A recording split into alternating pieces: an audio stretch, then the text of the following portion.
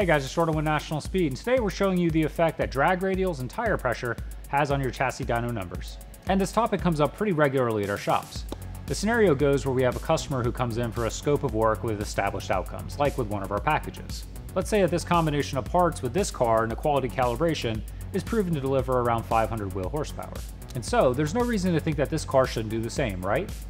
Well, we noticed one big variable. This car has drag radials. And believe it or not, this seemingly small change is a massive variable and presents a serious barrier to hitting that established 500 wheel horsepower outcome. But they're just tires, right? How could it be that big of a deal? Well, to answer that question, we need to first cover how an inertia chassis dyno works, such as our DynoJet 424 XLC2. Well, to start, the dyno is a lot less intelligent than you might think. All it knows is the mass of its roller, the speed in which that roller is traveling, and the window in time between when the dyno operator hits the start and stop button. That's pretty much it. And without getting into all the nitty-gritty details here, the dyno is simply calculating power based on the roller's change in acceleration during that window of time. To the dyno, the faster the roller is accelerating, the more power the engine's producing. That's a bit of an oversimplification, but for purposes of this video, that's as deep as we need to go. So why does this matter? Well, anything that inhibits that acceleration affects your reported power. And if you're watching this video, then chances are you've probably heard of drivetrain loss. And if you haven't, think of it as a tax on your power from the engine to the rear wheels. But one thing we harp on regularly is that you need to think of your tires as well as your tire pressure as part of that drivetrain. And more importantly, one of the greatest variables to your drivetrain loss. How so? Well, the tire's pressure, diameter, weight, carcass design, compound, and tread pattern all come into play here. And why does all of this matter? Well, in short, it's all about rolling resistance. And the best way I can explain this is with a relatable situation for any gearhead. Have you ever tried to push a car with flat tires and it almost felt immovable? But with the tires reinflated, the car felt almost effortless to push in comparison? That's rolling resistance. And when your tires have greater rolling resistance, more power is required to complete a revolution than with tires with less rolling resistance. It's the same reason your car will get worse fuel economy with lower tire pressure. And while aired down drag radials or slicks do a great job of increasing traction, a byproduct of this is increased rolling resistance. And if you're trying to hook, the upside of increased traction far outweighs the downside of increased rolling resistance. But on the dyno, this increased rolling resistance skews reported power figures, sometimes significantly. How significantly, you might be wondering? Well, let's find out with our test 2021 Ford Mustang GT. Up first, let's get a baseline with today's conditions with the stock wheels and the 255/40 ZR19 Pirelli P0 all-season tires. And it looks like our tire pressure is right at 31.6 psi.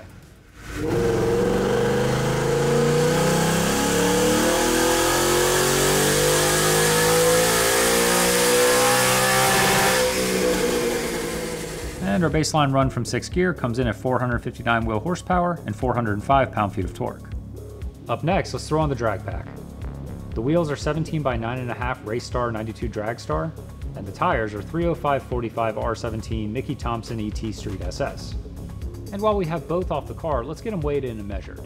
Not surprisingly, the drag setup is around 2.5 pounds heavier. This alone would have a nearly immeasurable impact on reported power, but it's an important variable to account for. And as you can see, the drag radial is a bit taller, coming in at just under 28 inches versus the stock tire at around 27 inches even.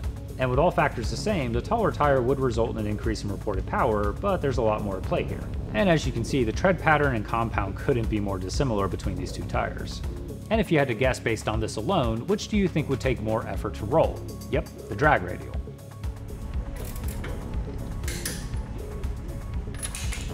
Now, with the drag radials installed, we get back on the dyno. And to start, we set tire pressure to where it would be for optimal traction with this setup, around 15 psi.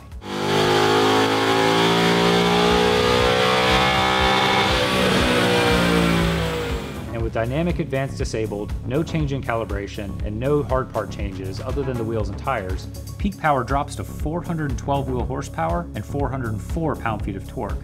That's a peak reported loss of an astonishing 46 wheel horsepower. So let's take a moment to unpack what's going on here. First, as we've discussed already, we have an increase in rolling resistance. But two, do you see how the losses increase proportionally at speed?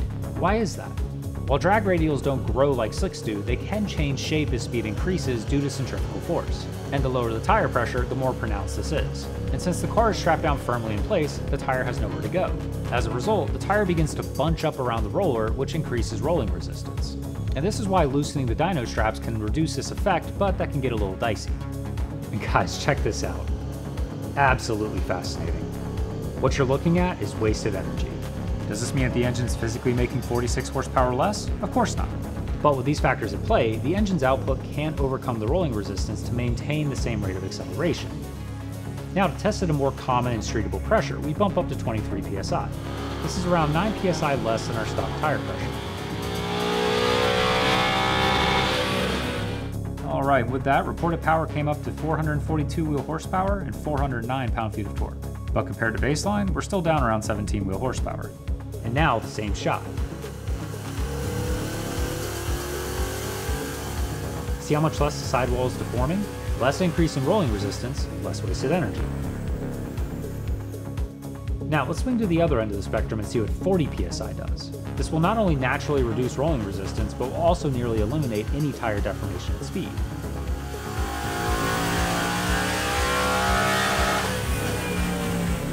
Well, that put us just to about our stock baseline. Alright, now check this out. Practically no wasted energy in that sidewall now. And while we were able to get the reported power in line with the stock wheels and tires, it took an additional 8 psi to offset the characteristics of the drag radial. And now back to our scenario from the beginning of the video. You can now see how this variable could introduce some serious confusion or frustration if not properly accounted for. Everyone else does 500 wheel horsepower over this combination, why is my car only doing 470?